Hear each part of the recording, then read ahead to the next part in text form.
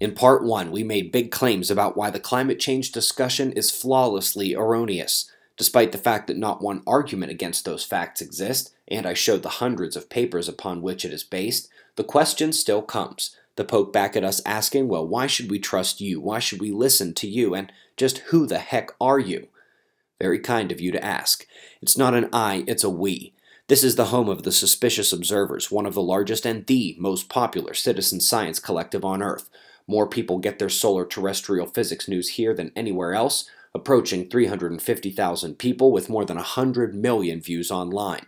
Let me tell you exactly why this group deserves your ear, and there are 4 primary reasons. 1 and 2 go together.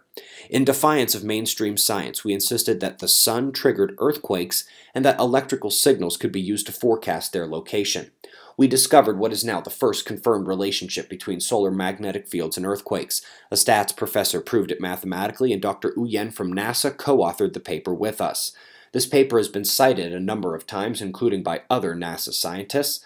Our location forecasting was based on electromagnetic signals above and below the ground, and using only about 12% of Earth's fault lines expressing those signals, we've identified the location of nearly all of the high-magnitude joule energy released since model inception in 2016.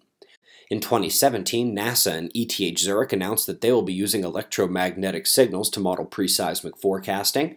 In 2018, China and Italy launched this, aimed at tracking electromagnetic anomalies before earthquakes. One member of the China team peer-reviewed that Sun earthquake paper of ours, and it all comes full circle.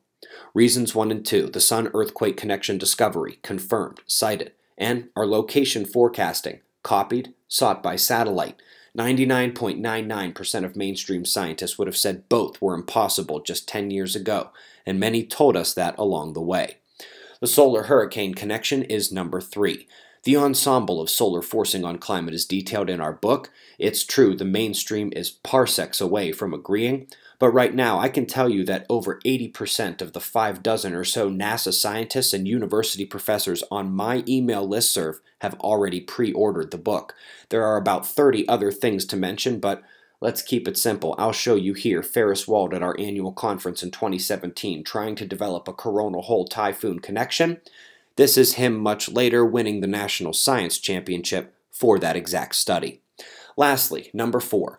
While many people are on board with alternative physics theories like electric universe, plasma universe, etc., it would be utterly embarrassing if we had not also chosen that path and forecasted the failure of all dark matter searches. Number 4 is not so much a standout point, but a prerequisite for your trust in universally important physics, and if we hadn't gotten that one right, no chance we forecast earthquakes, discover the sun-quake connection, or reach enough of you to have had the pleasure of working with a student who would eventually become national champion. Who do you know that works 365 days a year? What organization or university can make such claims of success? Are there any on Earth? Have there ever been? You know, someday we are going to get something really wrong. It's inevitable.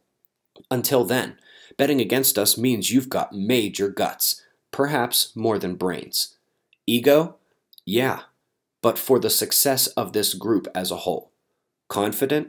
You betcha, and we stand on our resume, which I claim no one on Earth can match. Angry? Obviously. We have seen firsthand what happens to scientists who try to bring these ideas forward, even in the right way.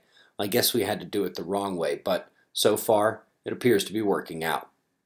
Do you hear the drums? Can you see that frothy horizon as your coastline begins to pull out? We can. That is why we are here. That's who the heck we are. That's who the Suspicious Observers are. Unmatched in success thus far, and we are just getting started.